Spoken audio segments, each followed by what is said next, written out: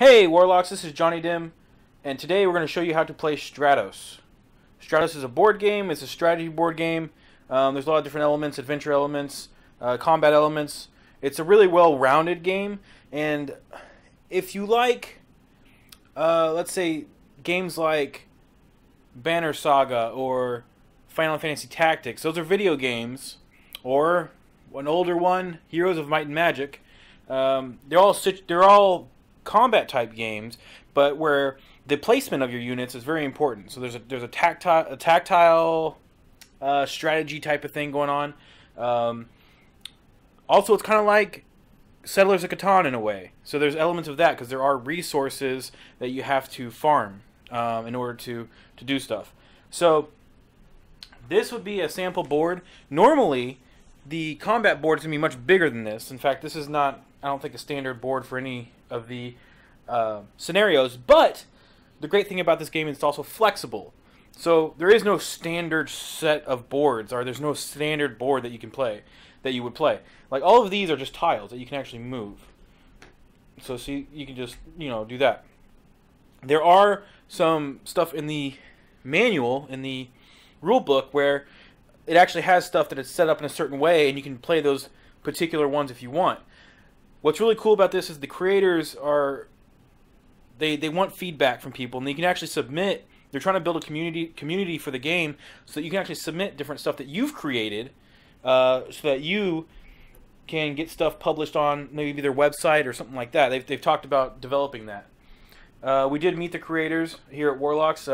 They were down here in Houston for a couple conventions, the Space City Comic-Con and Comic-Palooza. They both at both of those conventions, they sold a lot of their board games, so they had a lot of success in here in Houston with it. But anyway, we're getting into this thing. So essentially, what you got with this game is you have, as of now, they've talked about expansions possibly in the future, but right now we have the 5 characters.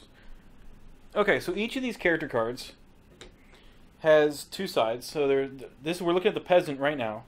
This is the peasant. And if you flip it over, you have the cultivator. So we're going to go through each of these characters, and we'll explain kind of what they do. So no matter what you start off with, because there's different scenarios that have you starting with different characters. Every character during a turn can do a couple actions. So one of those actions that they can do is each character can harvest resources. So each one of these tiles will give you a different resource when you harvest that land for resources. These green tiles will give you actually corn, because they're farms. You'll actually get spice from the sand tiles there, and you'll get, I believe this is oak, from the forest. So wood, oak, whatever. There's also another resource called the gem. You can see here, it's a blue one. It does not actually go with the blue tile. I just wanted to introduce this. This is something we may talk about later, maybe not. But this actually is a wild card, so you can use this for any type of resource you want when you cash it in. So essentially, you're going to do that a lot in the beginning of the game, in most of the scenarios that you can play. The peasant has a cool feature where he can actually roll a d4 and get that many of that resource, except a 4. If he rolls a 4, he fails. So he could actually say, I believe it's called power cultivating or something like that. It's not important. What you do is you roll, and then I got a 4, so I would have gotten nothing. So that's kind of his specialty, is actually farming and cultivating, or that kind of thing. So that is the peasant's specialty, is actually doing a power harvest, is what they call that, with rolling the die. So in that case, I would have gotten 2. The peasant's piece looks like this. So this is actually what sits on the board. So let's just put him there. And there are different slots. I don't know if you can see that, but you can see there's different slots for different things around the piece. And there's different things you can put in there. So one thing that he has to start off with in one of these slots is his health. So I put a little thing there. and that is his little health tab. And those look like this. Anyway, so he's got his health tab. There's also one for spirit. There's one for defense, I believe.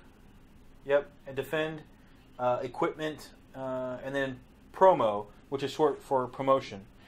So each of these characters can actually be promoted, and it's on the back side, like I think I said before. And cultivators on the other side. One of the advantages of the cultivator is the fact that when he rolls his D4, when he wants to do the power harvest, he actually cannot fail. So if he rolls a 4, he gets 4 of that particular resource that he's farming. The cost of each character to initially put him on the board, if you don't start off with him in the beginning of the game, is actually at the bottom of the card. So if you want to just buy a peasant outright when you already have one, if you want just another peasant, then it would be 1 oak and then 2 corn.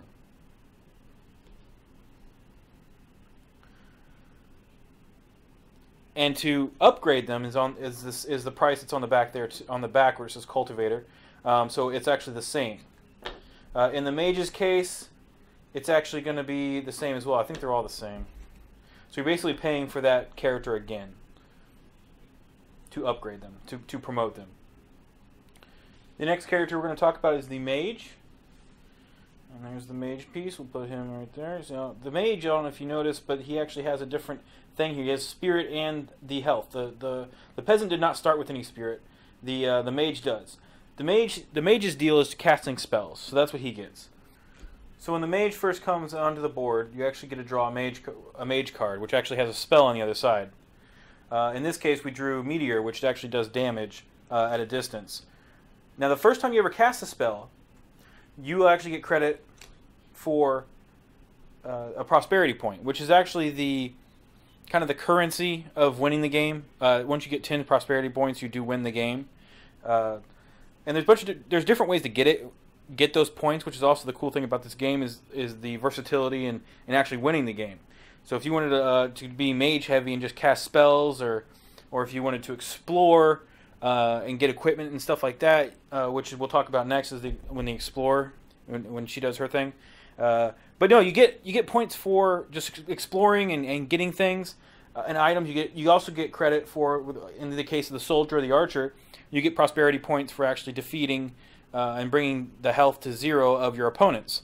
You can also get it by just purchasing them by getting resources, which is what the peasant and the cultivator does. So like I said, yeah, a lot of versatility in this game. The mage, like we said, he casts spells.